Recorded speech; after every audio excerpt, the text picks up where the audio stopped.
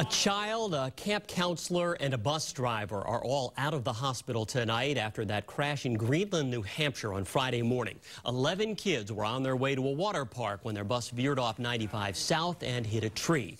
The group was from a community center in Kittery, Maine.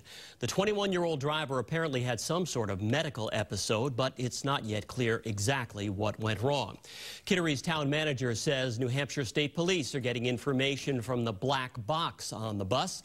And in a statement, she says, quote, "I have also launched a full investigation into the circumstances that led to the crash. As a matter of protocol, the driver is being placed on leave while the internal investigation is being conducted."